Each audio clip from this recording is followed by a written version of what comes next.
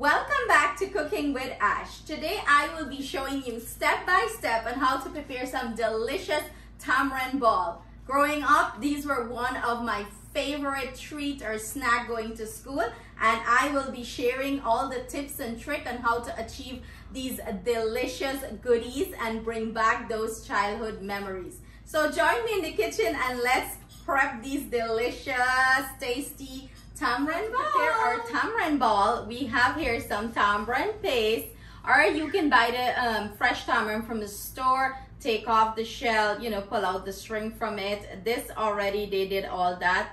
Easy walk, I know I like easy walk. Big shout out to our friend Naimoon. She requested for us to make some tamarind ball. Big love to you, love. She lives in Suriname. Well, I see she dropped the Suriname flag, so I'm assuming she's from Suriname. So to prepare our tamarind ball, we're gonna be using some tamarind paste. I have some seed in it. Not all the seed is gone. It's optional. You can keep the seed or you can take the seed out. I'm using some brown sugar. I like brown sugar in me one. You can use white sugar, all brown sugar. You can mix it. I'm using a little bit of roasted jeera, not a lot, just a little bit to give it that kick, and some fresh garlic and wiri wiri pepper. These are optional. You can leave it out and make it all sweet, and a little bit of salt as usual. I forget the salt. So let's put this together. I have my tamarind paste here. What I'm gonna go ahead and do, I'm gonna go ahead and kind of like knead this thing, smooth it out a little bit. This requires a lot of love and effort.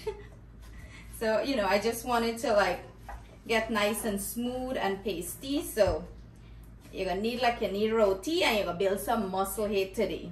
Okay, you're not gonna go to the gym. You're gonna get some cardio in and build some, oh God, I'm gonna show my muscle. It's all fat. I'm gonna tone them here today though. So I'm gonna just knead it out like that. You just, wanna smooth out the paste. That's what you wanna do here, smooth it out nice. I'm gonna do that. And I'll be back. So in my mortar and pestle, I'm gonna add my garlic and pepper here, and I'm gonna proceed to mash it up. You can use a food processor here. You just mash it up tiny pieces. I like to taste it, taste that garlic. It gives it a nice flavor, and the pepper gives it a nice kick, It gives it that distinct flavor, that classic tamarind ball when you used to go primary school, run barefoot and go buy your tamarind ball. Yeah, that's the tamarind ball you get. The auntie back at the school used to sell them tamarind ball. Them backstreet people used to make the best tamarind ball at the school canteen. Like them people who sell at the side of the street, them used to make the best. So I'm gonna pound this thing up good, nice and smooth, and then we're gonna transfer it over here. We have everything nice and pound up, like when you grind it from the masala brick, nice and smooth. You're gonna add it to your tamarind. And we're gonna go in with our salt. Picnin, you come home? We got a college picnin just walk in. Say hi. Hello.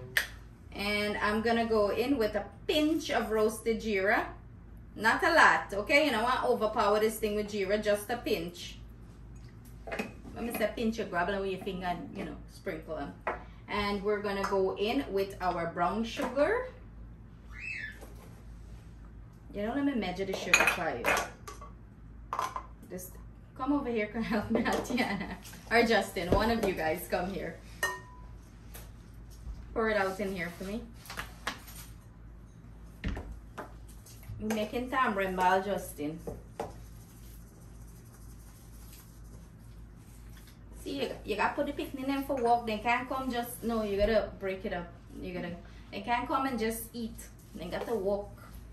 Because remember back in the days, you got to help your mother in the kitchen. You want to eat, you got to help. You hear that? It smells good. Atiana, tell them what you said about spicy food. Ugh. I heard that I learned that it helps relieve stress. You hear that? So you need to put these away. Put them away. You hear that? Relieve stress. Okay, Justin? So you need to spice up your life. Okay, so you know what, we put away the sugar, we might need a little bit more. But let's see. Wait. I just went in there with 1 cup.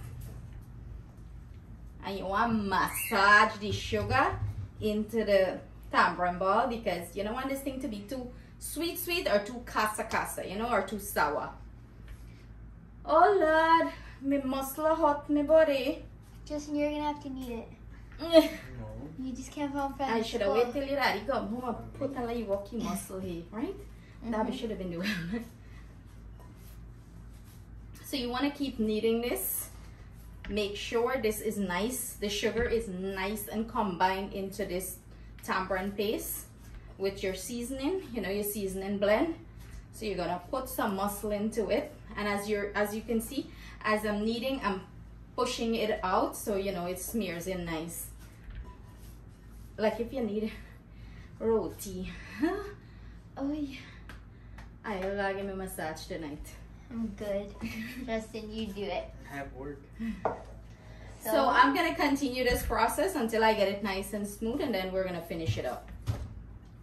Now that we have this nice and smooth, we're gonna proceed to make little round balls, about a tablespoon, and then you're gonna drop it into some white sugar and roll it. See that, Ati? Can I help? Yeah, you can help. Is your hand clean? You better wash your hand. So you want to roll them nice, and then you're going to drop them in the sugar, and you're going to lightly roll them in the white sugar. I like the contrasting color. I like to use the brown sugar for the tamarind ball, and then roll it in the white sugar. Me and Ati don't taste. And how it tastes? Amazing. Amazing. That hint of garlic, the pepper. It's not even too spicy. We could have added more pepper. Y'all know me a pepper mouth, right? But let me know in the comment how much you used to pay for a tamarind ball back in the days.